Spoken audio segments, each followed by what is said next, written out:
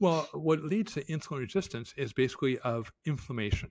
Mhm. Inflammation, and really the first organ in your body that is most susceptible to insulin resistance is your fat cells. So, what's the first sign you're insulin resistant?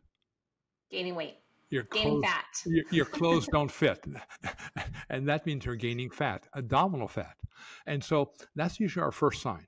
Now, as you walk around the streets of America, are Americans less fat today than they were 20 years ago?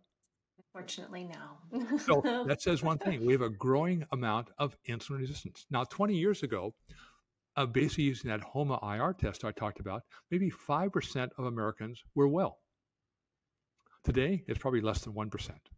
Crazy. And so the higher the level of insulin resistance, the more easily it is to accumulate excess body fat. And from that excess body fat in the organs, it now basically spreads throughout the body like a cancer to cause metabolic disturbances in every other organ in the body.